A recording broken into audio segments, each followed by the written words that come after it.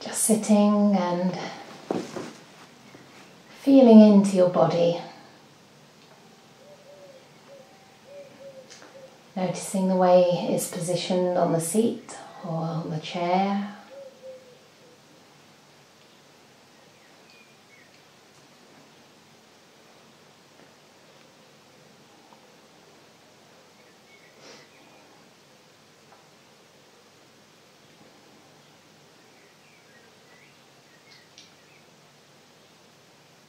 And just gradually letting go of the perceptions of other people sitting here with us, of technology, of perhaps some of the agitation around whether it's going to work or not.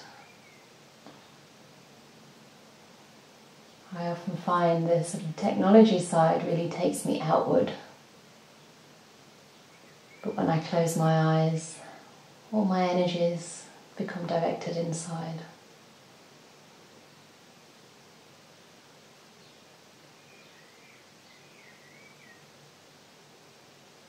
And it can be helpful to imagine that the meditation is an offering of peace and quiet, of rest and recuperation towards yourself, rather than something you have to do or get right. So it's just coming inside to meet whatever's happening with an open, receptive heart.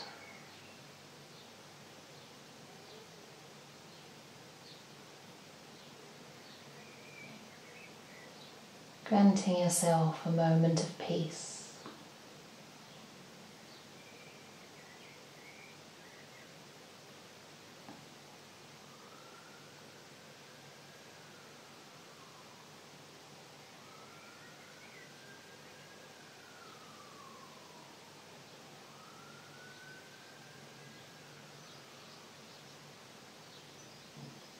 First, you might notice sounds in the atmosphere. I can notice a siren going up the hill. Or maybe the birds outside the window.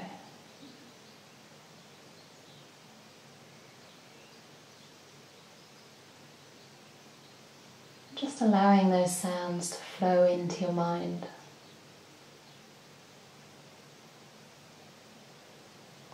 Without grasping or holding. Just settling into the passive listening role.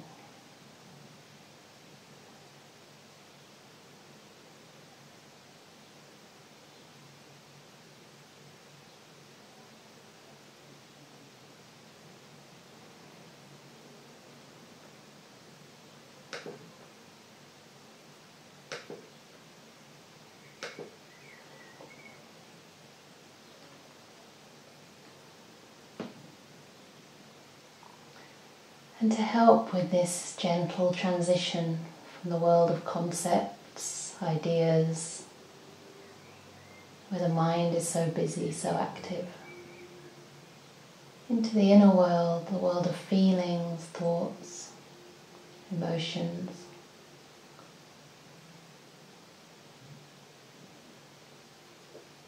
I find it very helpful to start off with becoming aware of the body and the sensations in the body. So I'm going to lead a little body sweep. Feel free to join with the instructions, or if you prefer, just to stay with an open awareness, receptive, offering presence to whatever arises.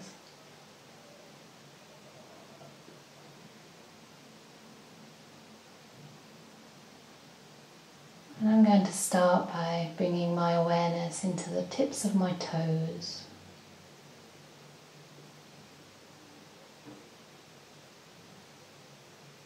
A place which gets very little attention.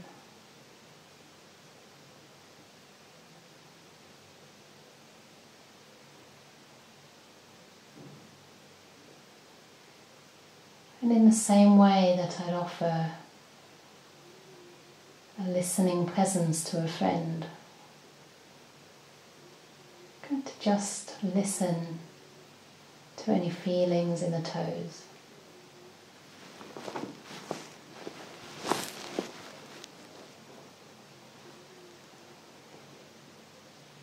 Asking your toes if there's anything you can do to make them more comfortable.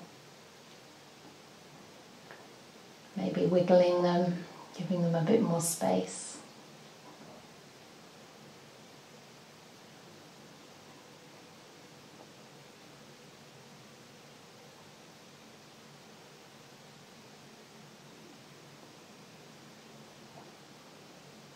Moving into the feet, the tops of the feet and the soles.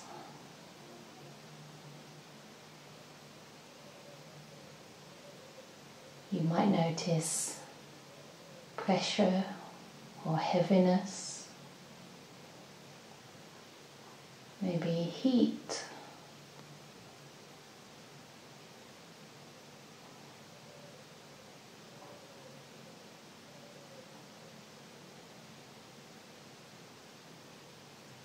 Really listening in with curiosity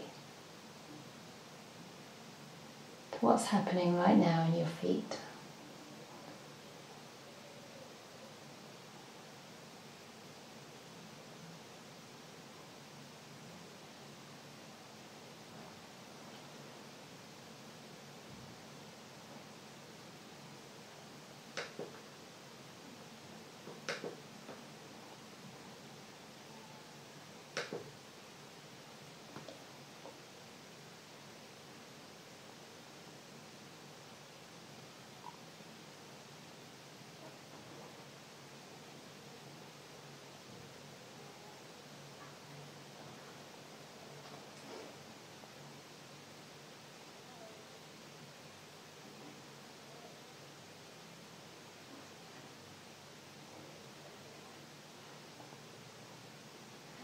Gradually spreading this kind awareness through the shins, the calves, up to the knees.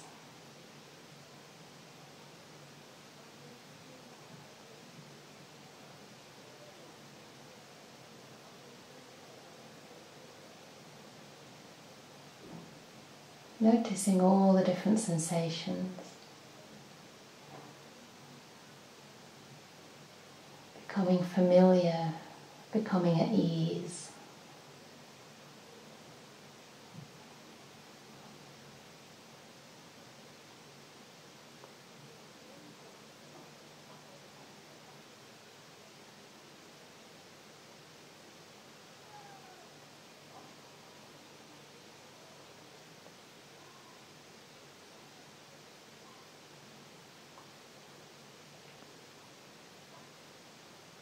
And also noticing if there's anything you can do to relax your shins, your calves, your knees.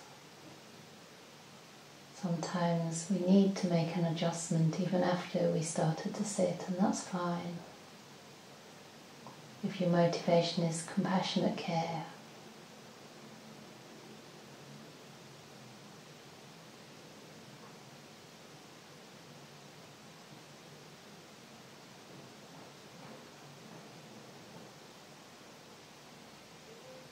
sometimes it's possible to soothe away any tensions or tightness just by giving your shins or your knees like a mental massage, softening around any painful areas,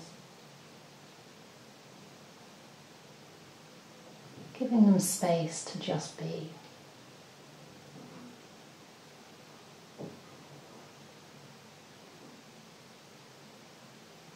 And continuing to allow your awareness to spread very naturally up through the thighs, perhaps deep into the flesh and the bones, the joints, in the hips.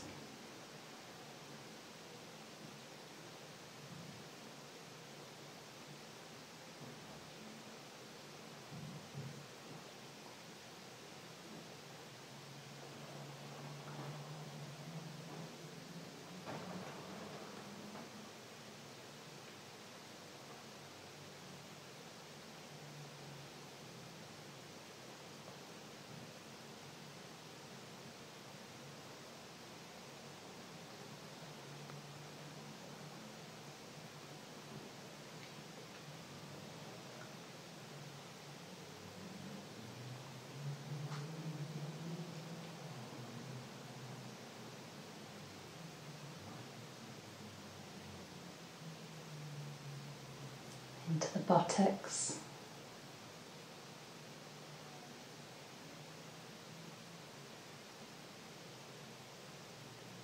seeing if it's possible to relax the awareness around any pressure or weight, heaviness.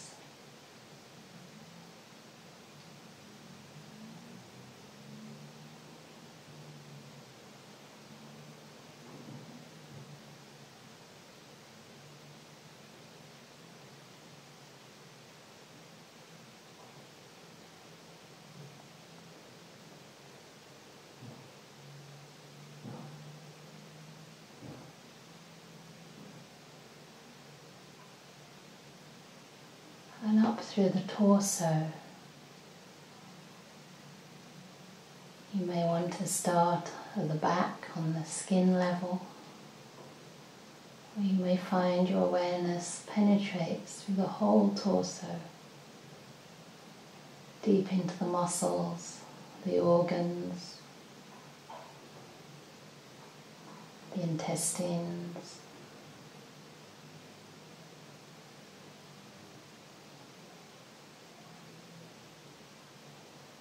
And imagine giving them space to just hang.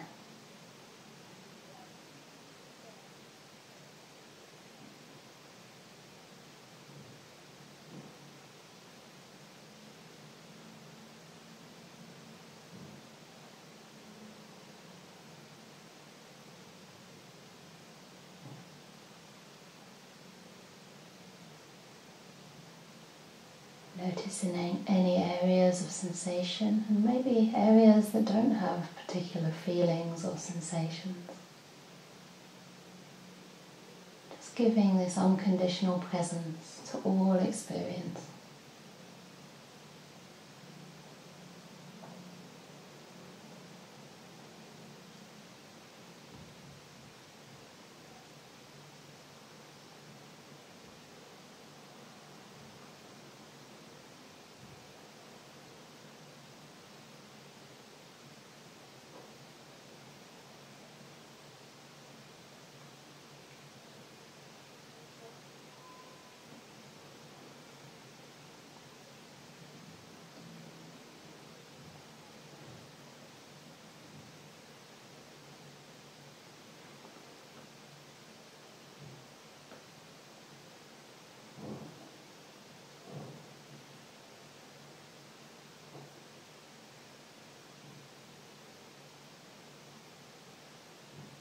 Moving into the chest,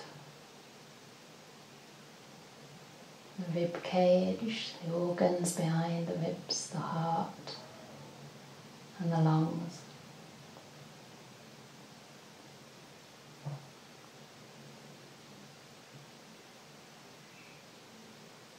Perhaps exploring along the spinal cord.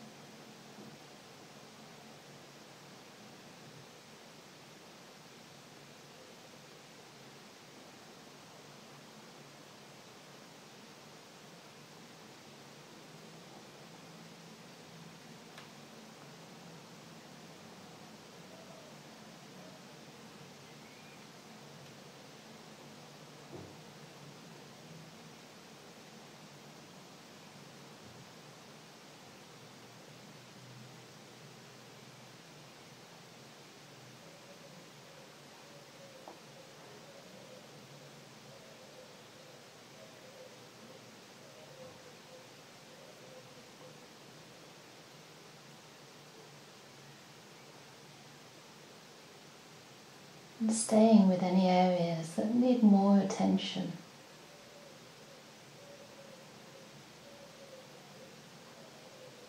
Suffusing them with this loving awareness. Relaxing, soothing any tensions away.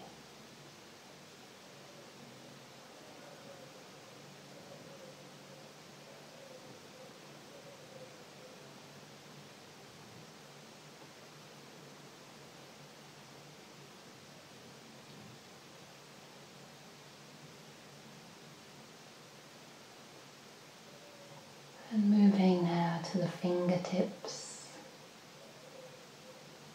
the fingers, the palms, the back of the hand.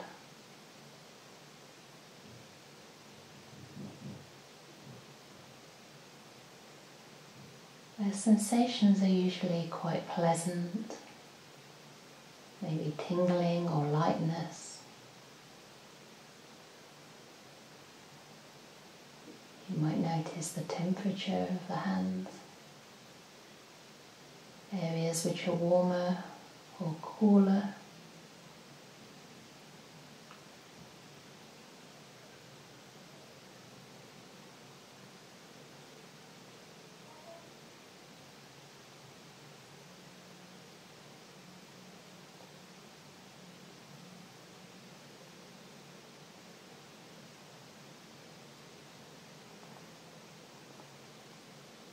Without having to label any experience.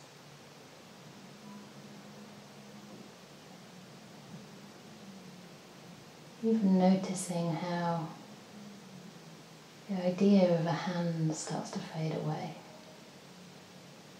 Just sensations arising and passing.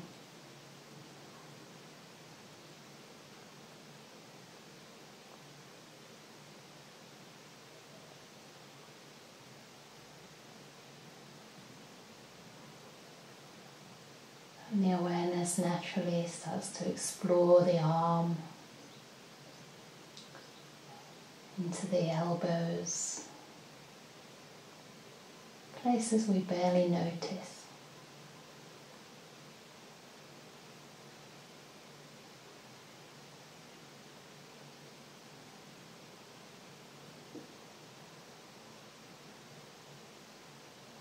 And listening deeply to the feedback. Feelings and sensations in the elbows.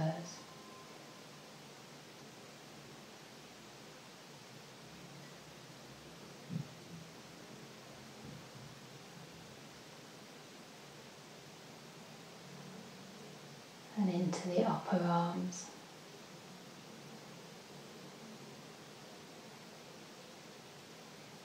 The armpits and shoulders.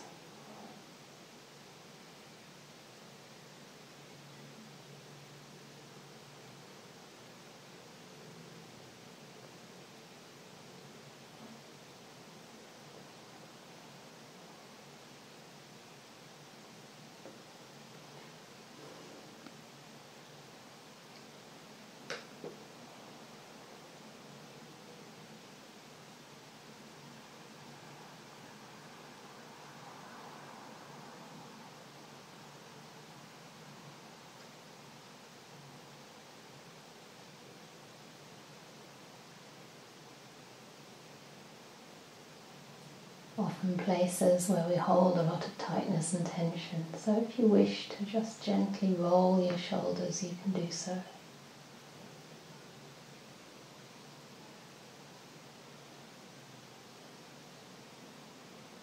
Otherwise, allowing this healing, soothing energy of mindfulness and kindness to soothe any tightness or tensions.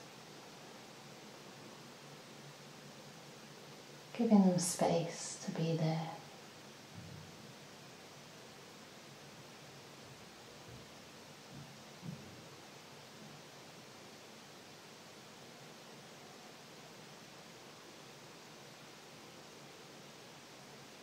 And exploring the neck area from the collarbone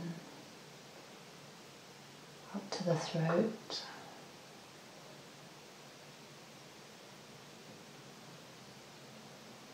Back of the neck,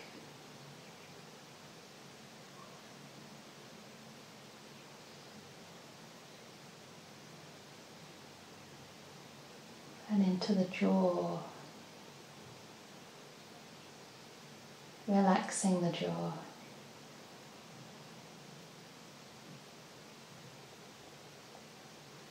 Relaxing the tongue.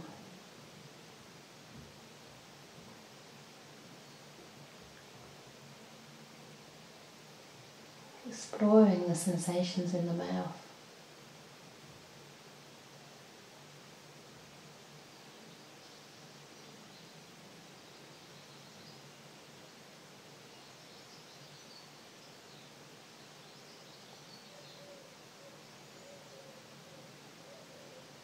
Spreading your awareness across the whole face.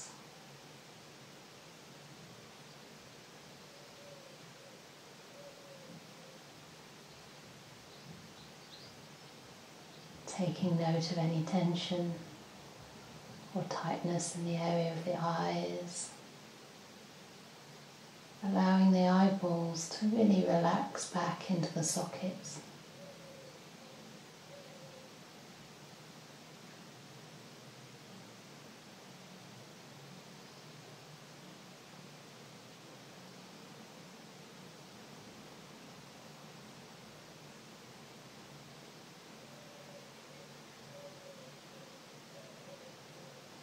And letting go of any frowning in the brow.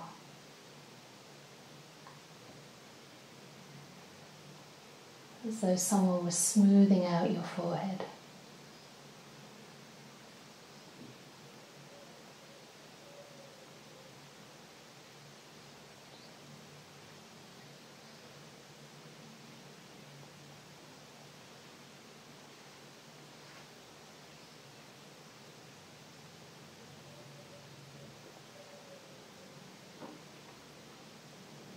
Noticing the sensations in the temples and the skull area, the top of the head, back of the head, even sensing into the bone, the skull.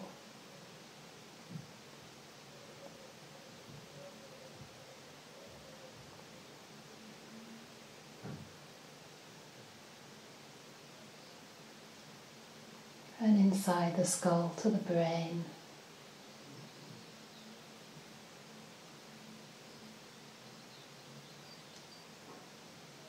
Imagining all those neurons just relaxing.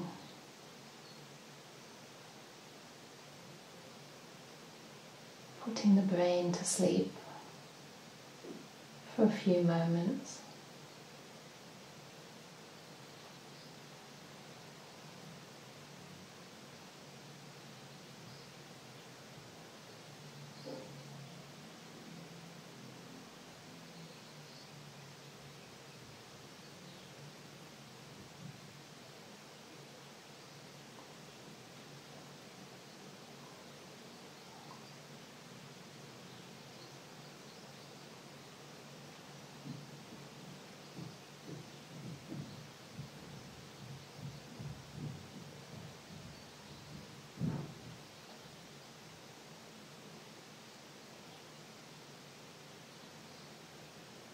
And now just to take the relaxation a little bit deeper.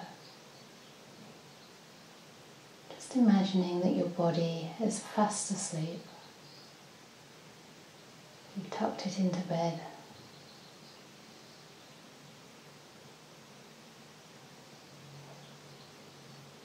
And your mind can no longer contact the body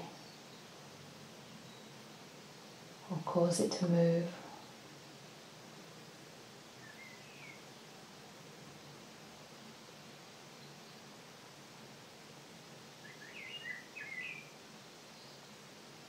And yet the mind remains very bright and aware, just centered in itself, poised, balanced, and receptive.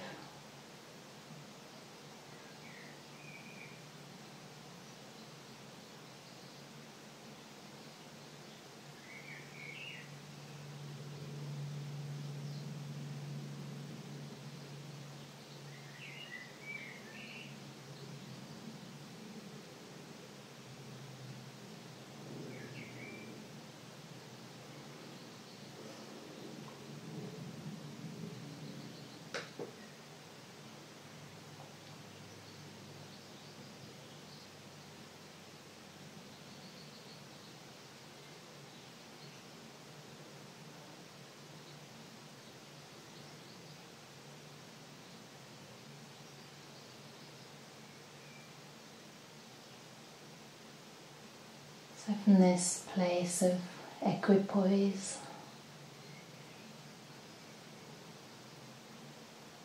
allow the mind to expand and to include the whole body, getting a sense of the body sitting.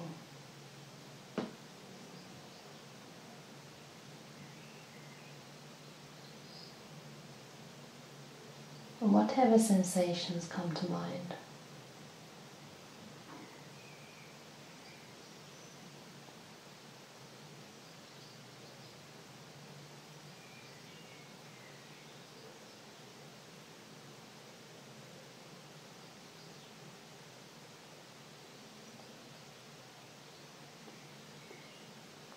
And noticing any delight that arises through a relaxed body and mind.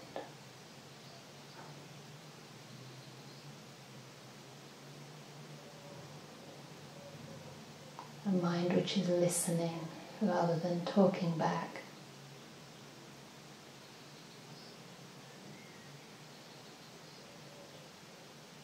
Feeling experience rather than rolling in the world of concepts and ideas.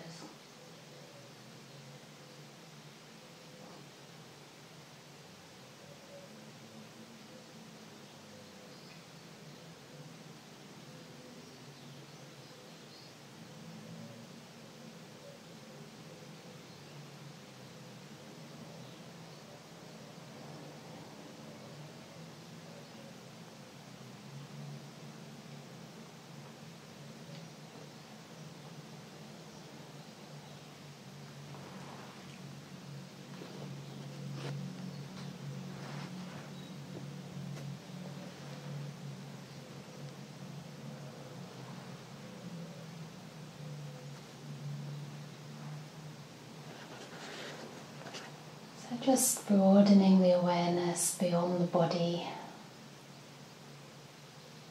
taking in the wider environment again and any sounds that are floating through.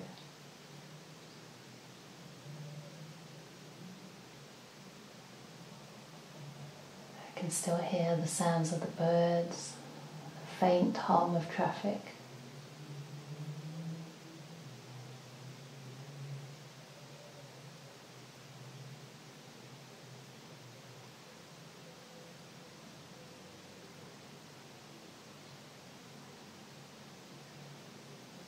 And listening to the sound of the bell, which I'll ring 3 times to end this meditation.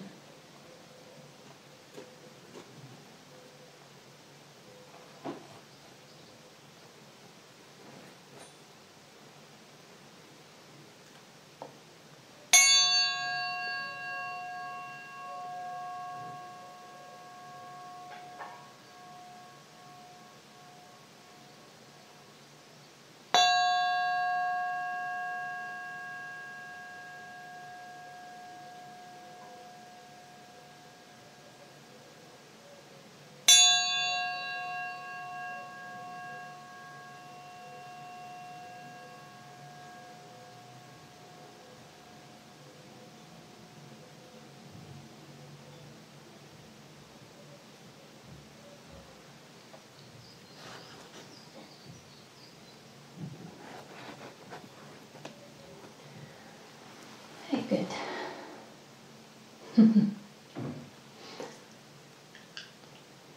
That was helpful for me, I think, just to make it simple and be bodily based, because I've been very much in my mind the last few days, so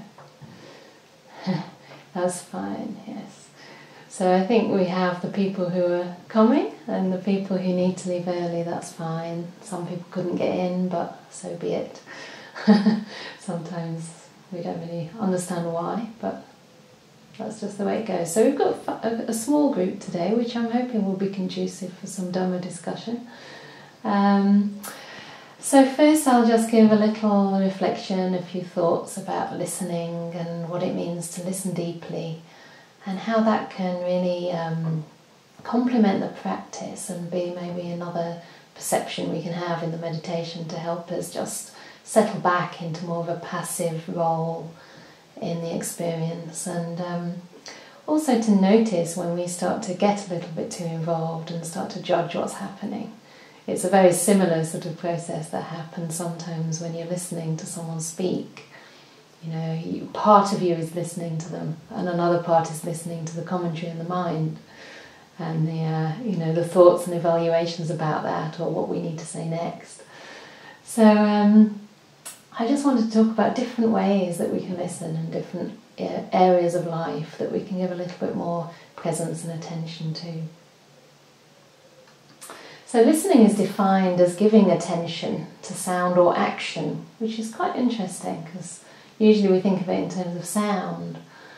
And it's kind of hearing and trying to understand another person's perspective. So listening deeply really can heal relationships, it can resolve conflict, it can stop marriages from breaking apart. Sometimes all people really need to do to understand their situation or get more in touch with their feelings is to be heard, to be listened to deeply. Just to be in the presence of another human being who can empathise. And often I think when conflict arises, it's because we're trying to sort of fix things, we're trying to problem solve and troubleshoot before we've really heard the other person and really offered that presence. I notice for myself that if somebody is interrupting me and sort of trying to resolve my problems, I start interrupting them as well. So it becomes almost like a battle to see who can get in there first. And yet when I feel that I've been met, I feel that I've been heard, it's as though the kind of tension goes away, it sort of melts away, and then I can become much more receptive to the other person. Just that simple acknowledgement that I hear you, I sense your pain, or I sense your joy, and sometimes this can be through body language. We don't have to say very much, it's just a sense that somebody is there bearing witness. With this sense of presence, curiosity and empathy, which I think is a really key factor in listening. And I was reading about different types of listening, and they do talk about empathic listening as being one where there's a sense of mutual concern, and we have to put away our sort of our own troubles and ideas and problems for a moment, just to be with somebody else and give attention to where they're coming from. Put ourselves in their shoes. So this is a kind of connective type of listening. It connects us to the other. Other types of listening that are discussed are things called appreciative listening, which is a sense of enjoying something, such as music, or maybe even a comedy program.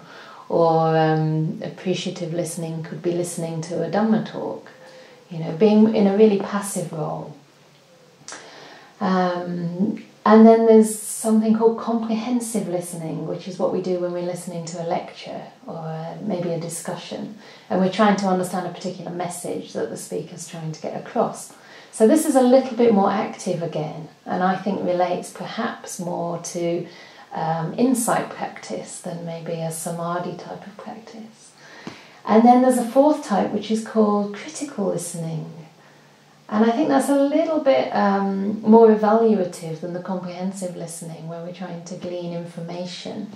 The critical listening is listening to understand something and the ramifications of something, such as a friend gets a medical test back. I actually just got quite a complicated medical test with lots of results, which could have all kinds of meanings.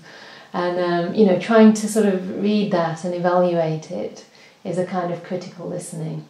And then making judgments based on that as what the next procedure would be. What do I need to do in terms of restricting my diet or adapting?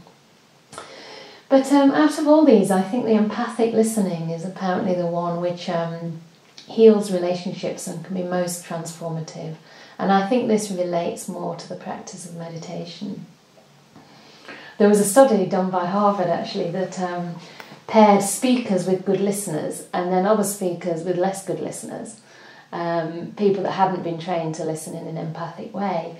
And they actually found, which is maybe not surprising, that the people paired with good listeners who were able to empathise and just hold space became less anxious, more self-aware, and had greater clarity about what their strengths and weaknesses were. which I find really interesting. And they actually took this study a bit further and paired these people who were at that point interviewees for managerial roles. And they found that the people with the most distracted listeners, so that means people who are maybe like looking somewhere else, or they're on their phone, or reading a book when they're supposed to be listening, those people actually had a more skewed perception of themselves. They actually felt themselves more suited to a managerial role, which I find really interesting. It's almost as though, because there wasn't a mirror perhaps, or because they couldn't really, I don't know, unravel or become more self-aware or reflective about themselves, they actually had a sort of higher opinion of themselves, which is really interesting to me, because that suggests that being heard also engenders a sense of perspective perhaps, and maybe also humility. You know, because you feel safe, you don't have anything to hide anymore or anything to kind of defend. So I find that really interesting. I mean, there could be all kinds of reasons for it, but the main point is that listening really helps us to connect with ourselves. And I think often, you know, for most people, when you are going through a difficult time, the most healing thing you can do is just talk to a good friend who empathises and who can say, oh, I hear that, you know, without interrupting. Yeah, rather than sort of speaking to somebody who can't wait to interrupt, and they call them sentence grabbers, when their sort of thought process is moving more quickly than yours and they finish their sentence for you. I'm sure we've all experienced that, and I know that I do that. I'm guilty of that because my mind's pretty quick, and sometimes I get frustrated, you know, if somebody's thought process is a little bit slower than mine. But actually the onus is on the person whose mind is quick to give space and give time for the other person to really, you know, take that time to contemplate what they're feeling and put it into words. It's harder for some people to do that quickly, and especially if they feel that they have someone impatient without much time standing by. And I have noticed, you know, from my experience also doing some resident teaching at Gaia House, where I was in a formal role of offering an interview space to some of the personal retreatants, I noticed in the first interview that there was a tendency not to interrupt, but to sort of pre-plan my response, you know. So somebody'd say something and I'd think, okay, let me remember that, because then I can reply like this. And I realised quite quickly that that was really taking me out of the space of presence and the space of empathy. And if I could just have the courage to relax that urge, you know, which took mindfulness, of course, to see it bubbling up, but just to stay with the feeling in the body, to listen to myself while the other person was speaking, to listen to, you know, where these reactions were coming from, and that impulse, how that would arise in the body, the impulse to want to interject or offer a solution. And just relax that. And it took a little bit of courage as well as mindfulness to just sit, sometimes with quite a lot of silence, before the person was ready to speak. You know, I noticed by practicing this way, I'd sort of introduce the person and say, well, this is your space, you know, take your time, you can bring up whatever you want to, or if you don't want to bring up very much, that's fine too. And at first they would also feel a little bit taken aback by that, sort of, aren't you going to ask me anything? Like, where do I begin? But what I would tend to do is try to infuse a sense of kindness and warmth into the space through a practice of metta meditation, or just through like relaxing into my own sense of slight dis-ease, you know, getting comfortable with that. And when I was comfortable with that, I felt that it was giving them the gift of being at ease with that too, and being at ease with the silence. And it was quite extraordinary as to what would arise. People would start to discuss things they never intended to, or sometimes just raw emotions would arise, you know, someone would start to cry. And once they realised that was also allowed into the space, it tended to resolve itself, you know. And I think often we try to put words to our experience almost to wrap it up, to finish it off, you know. Okay, I've got it, I've defined it, I know it, I can control it in a sense, right? Because when we label things, in a sense, we have a measurement on them, and what we can measure, we then can control. But actually, what I notice too is that people don't want to be they don't really want to be controlled, certainly by somebody offering advice. But, it's actually much more healing for them to just get into that feeling that's underneath all the words and the evaluations. It's something much rawer, much more real. I mean, words can only ever point at part of the truth. They can't really point towards the full truth. And things get resolved that way. Maybe the resolution is just in allowing an emotion to surface that you've been repressing for so long. And that's it. It's just an energy that's been repressed, or a trauma that's still lodged in the body and that can be gradually unpacked, given the time and the space and the safety, the safe environment, just to be met. So I think this kind of listening is really, really valuable, not only from the perspective of the one being heard, but also as a listener, to just start to check what it is that leads us to want to give this unsolicited advice. And I've noticed for myself, it's the sense of self, wanting to assert itself, wanting to say, I'm here, I matter too. Maybe I've got something that can fix you, maybe it's coming from a good place, but part of it is wanting to assert my own wisdom or cleverness or whatever it is, to be in control that little bit, right? And it's a certain amount of dis-ease with not knowing what to do, with things being imperfect, being able to let things be imperfect, let things be a little bit messy. Not everybody's happy all the time, and it shouldn't be, right? I mean, that would be kind of really freaky.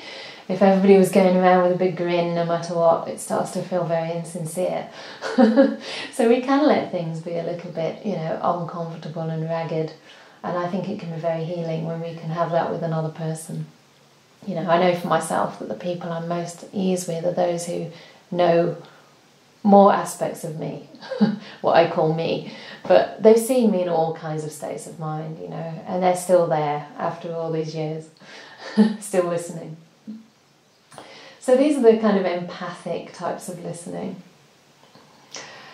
And then I've noted down a few other things. Oh yeah, about the response, I wanted to just talk about when we do respond, that we do so at the right time, and how listening to a situation can give us cues as to when that right time might be.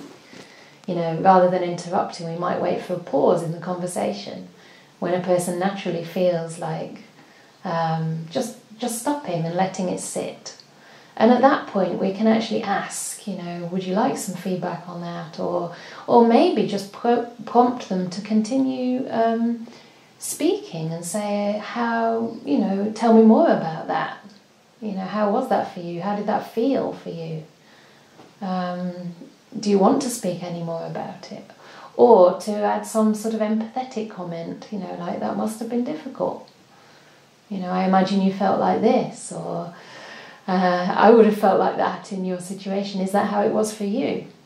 So there's all these different ways we can kind of introduce a space for that person to continue to speak or to respond in a way that's not imposing. And the Buddha talked about finding the right time as the first kind of there were 5 sort of checks that you need to do to have right speech, and the first one is it timely? Right? So this means, is the person ready to be spoken to, particularly if you want to give feedback, especially criticism. So are they in the right mood? Are they tired? Have they just had a busy day and they'd like to relax first? Or maybe some people like to speak and get things off their chest straight away, and other people need a few days, which can be really frustrating if you're the one who likes to clear it up, which I tend to be. But actually just to respect that other person needs their time and they don't process things as quickly. So is it the right time? And then are we speaking from a motivation of loving kindness? Do we have loving kindness in our heart? Or is it coming again from a desire to kind of fix the situation, or maybe some agitation, feeling that you know what's best for the other, for their good, right? But it's not really for their good at all, it's just because you want to say it. So are we really coming from a place of loving kindness? And then, is the speech gentle? Do we say it in a gentle way? If we speak with sort of loud words or harsh words, it immediately triggers a kind of fight-flight response in the mind. Whereas very softly spoken, soothing words can really calm a person down.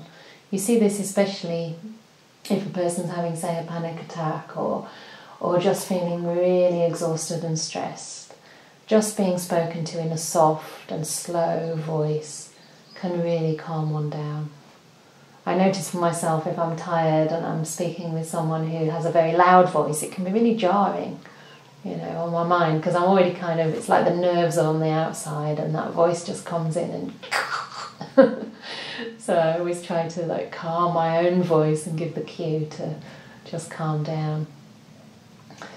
And then the gentle speech, and the next one is it true, of course, right? So are we really sure about what we've maybe seen or heard? So again, this is where we can just ask that person, am I understanding you correctly, or is there more you'd like to say about that? I heard it this way, was that correct? And then the last one is it beneficial? And I think this is probably one of the most difficult, because we often think it is, but is it beneficial for the other person, or is it just something that we need to say?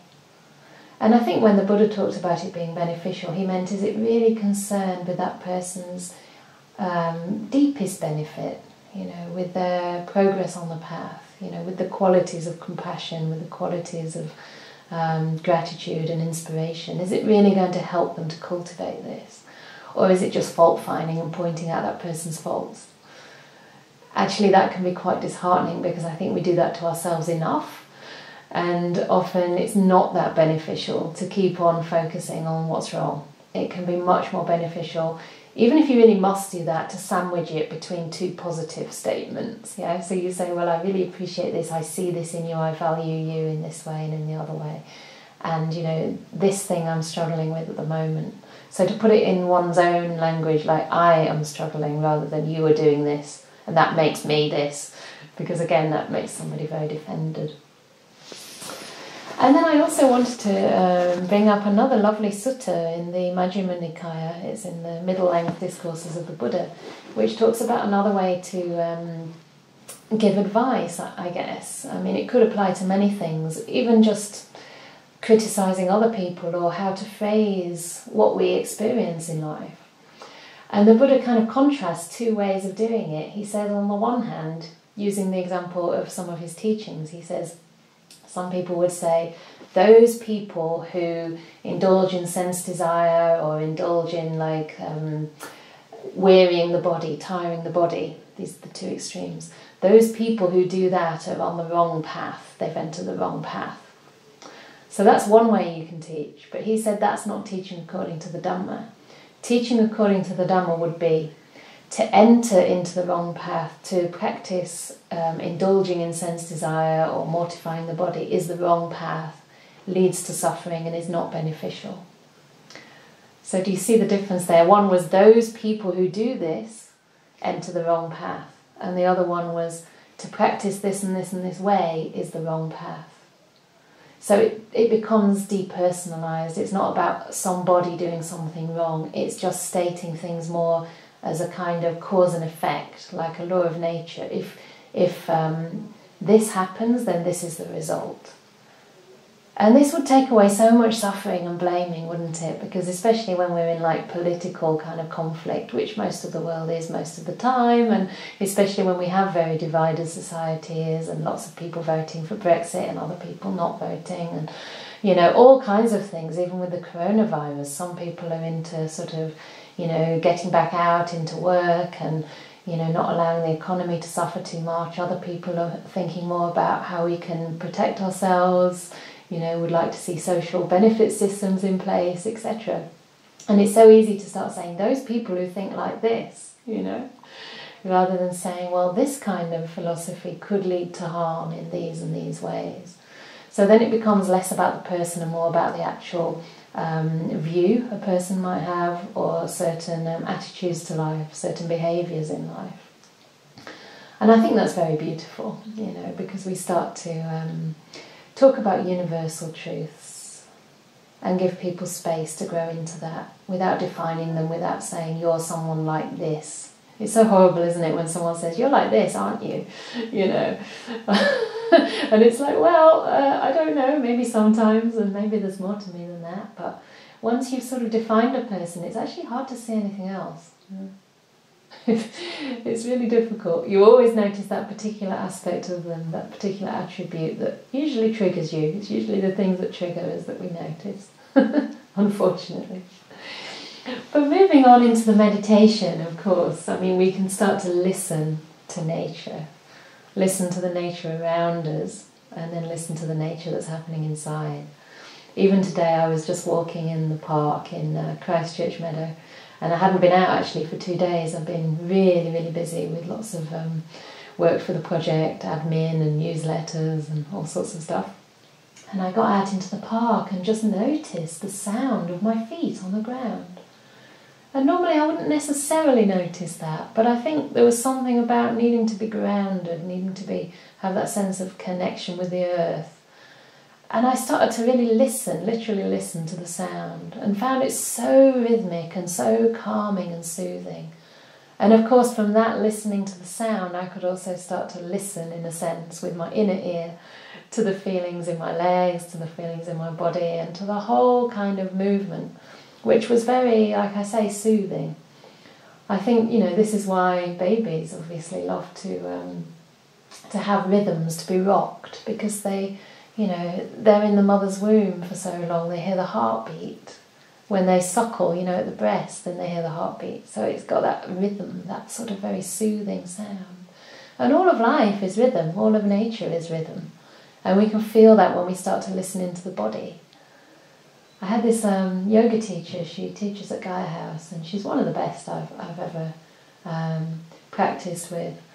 Probably because she really does do the practice as a deep, deep listening within. And you actually practice with your eyes closed. You don't make big movements, just very small and very aware movements. So you'll be thinking that, this is a complete movement in itself, but it's just one tiny movement out of a whole yoga posture.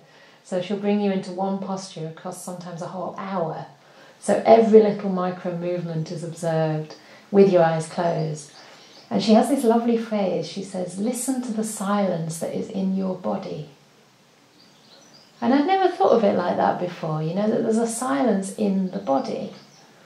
Like when we actually listen deeply inside, we're moving away from the realm of concepts and ideas. And sensations don't have words, they don't have language. They just are. They just are felt through a different part of the mind. And there's a silence there. Unless you've got extremely strong ears. I mean, sometimes when you start to get calm, you can hear your heartbeat, for example. So you might be able to hear some kind of sound. But there's so much silence and stillness inside the body that we can tap into. And this, of course, opens our perception up to subtler and subtler realities, because it's a skill to listen. So much inside has to quieten down. We're stopping talking back at life, talking back at experience, putting labels on it. And we're actually starting to touch into something that's more real, that has a sense of aliveness. In a way, you can think of thoughts and ideas as something dead. They're something from the past.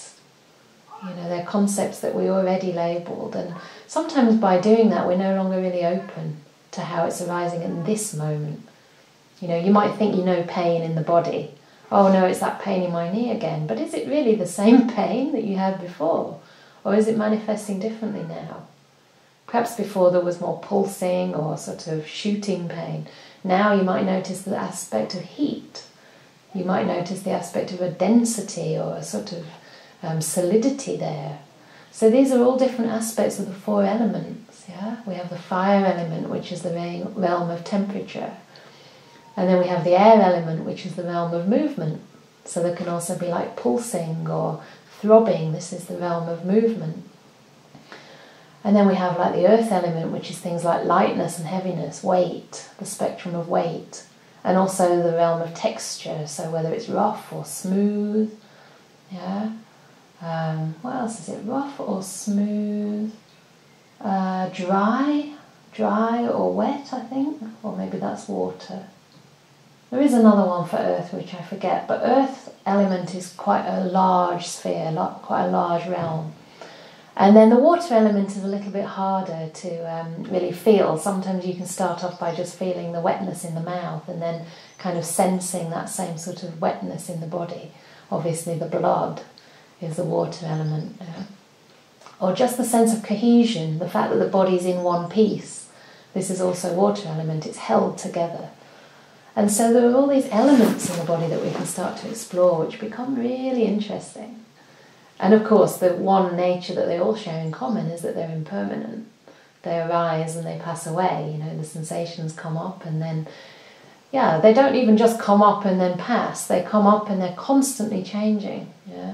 You can start to notice what you think is a pain that arises and then after, 10 minutes it's gone. Actually, there was a process there where it was changing in nature. It wasn't really pain. Sometimes you can even start to enjoy your pain this way because it gets so interesting. You can really get inside it. And you just don't label it pain anymore. And once that label goes away, there's a lot less of mental reaction to it. I've sat through really long sittings. I won't even tell you how long in Burma because that was the practice we used to do. And there'd be times during those really, really long sittings after a few hours that you just reach an absolute peak of complete agony. But it was because your mindfulness had been built up through those previous couple of hours.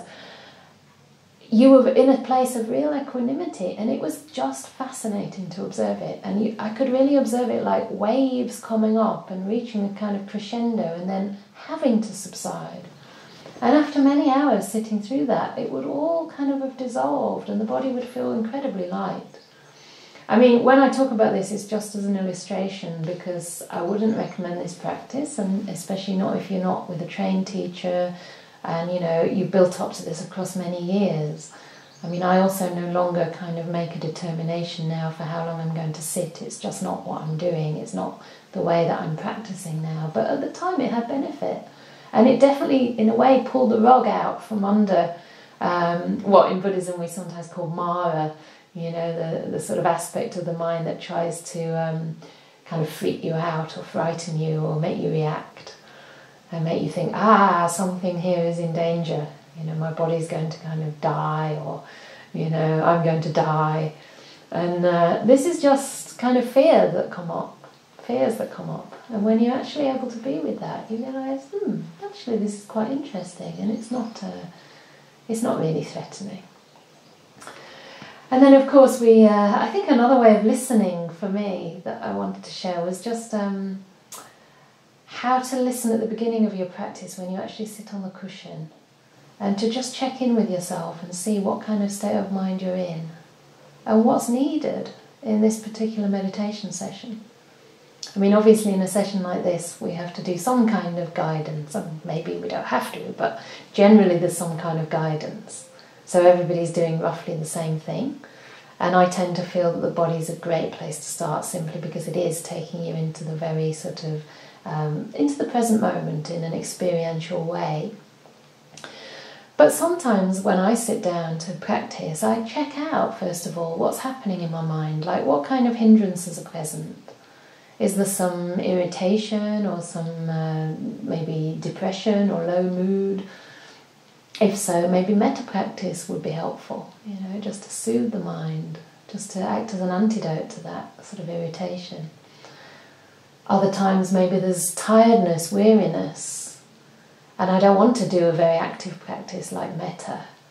Or even scanning the body might feel like too much, so I might just want to go into more of an open awareness, and just really take the time to relax.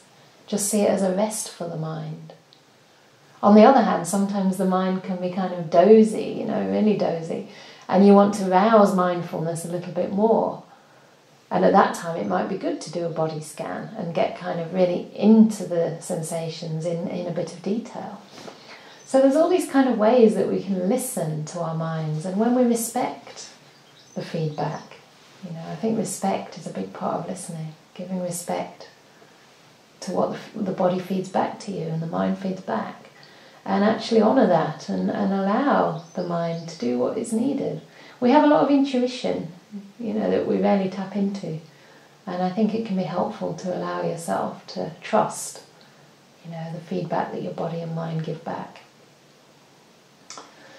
And then also, understanding which states are to be pursued and which are not.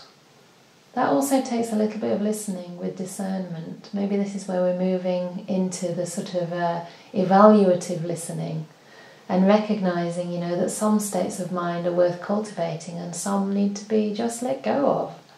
Yeah, this is an aspect of right effort, that we cultivate the wholesome states, we make much of them, we develop them, we maintain them. And the unwholesome states that maybe sabotage our peace, sabotage our happiness, like anger or any sort of train of thought that's just taking you down a kind of hole. It's not leading you anywhere productive or beneficial. For those things we have to restrain them, not entertain them. Yeah? Not push them away, but not give them too much emphasis or energy. And so this also takes listening, but that discerning wisdom in knowing what is worth cultivating and what is better to let go of. And I think listening as a passive sort of mode in meditation is really helpful when it comes to breath meditation, because this is a kind of more refined practice, and sometimes we take hold of the breath with too much force. The breath is very gentle and delicate, and we come in with quite a coarse mind and try to grab onto it and keep it there. And the fact is, you can't do that with something so delicate and so refined, It's sometimes barely discernible to the mind, especially if the mind's fairly gross and, agitated. And so it will take a lot of force to be with the breath, simply because you're not ready for it. Whereas if we can get into this mode of passive observation earlier on in the process and just allow the mind to settle through being with the body, through cultivating a little bit of loving kindness, making sure our mind is reasonably easeful and quiet, in that kind of state of mind we can then invite the breath in. And rather than sort of say, right, you have to stay with me now no matter what, we can just give it that lovely listening presence, as though a very dear friend has come and you just want to get to know how they are. The breath isn't going to tell you how it is, it doesn't speak, but you can listen to the breath and find out, is it long, is it short, is it rough, is it smooth, is it maybe a little bit catching in the chest because you're agitated, or the energy is not flowing yet. So really listening with empathy is very different from trying to control the breath through force, or then trying to make the breath long or short. This is not the instruction. The instruction is just to know. Yeah, and knowing can only really happen in a quiet mind. So this kind of quiet, compassionate presence is so helpful for breath meditation. And of course through that, we start to see deeper and deeper into the reality of things. The more the mind can quieten down, the more chance we have to really penetrate the deeper truths, which are subtler yet.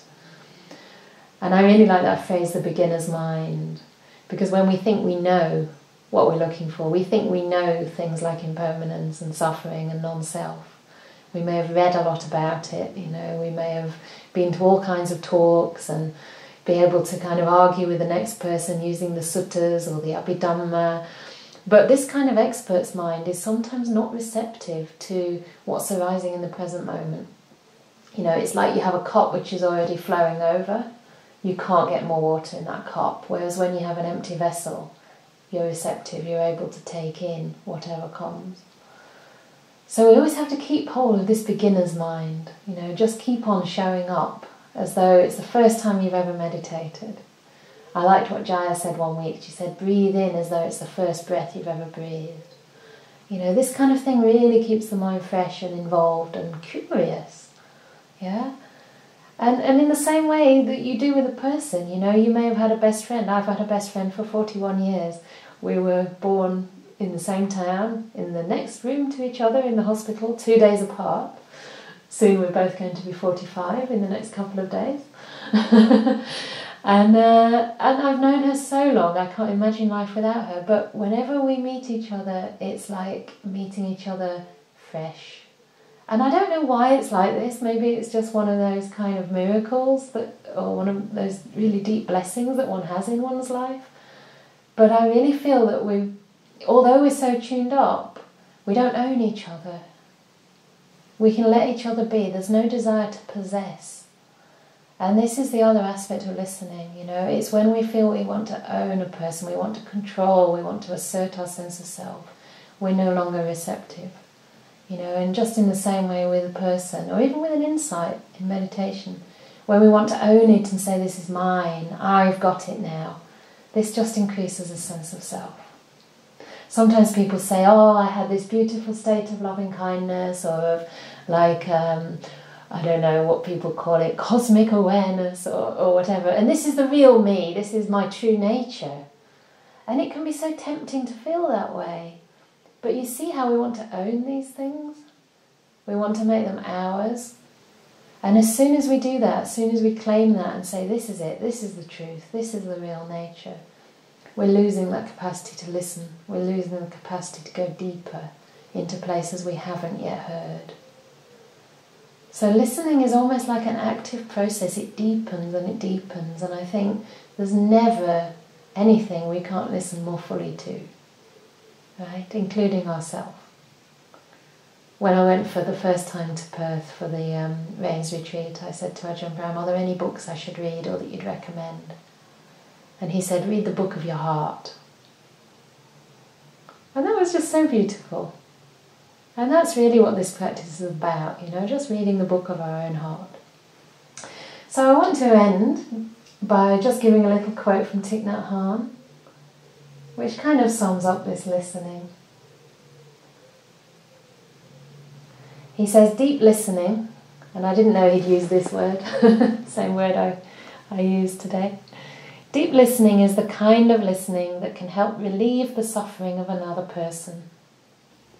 I would say including oneself. You can call it compassionate listening. You listen with only one purpose, to help that person to empty their heart.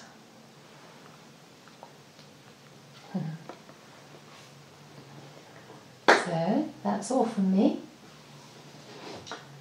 And I'd like to hear from you. I would like to have some listening experience.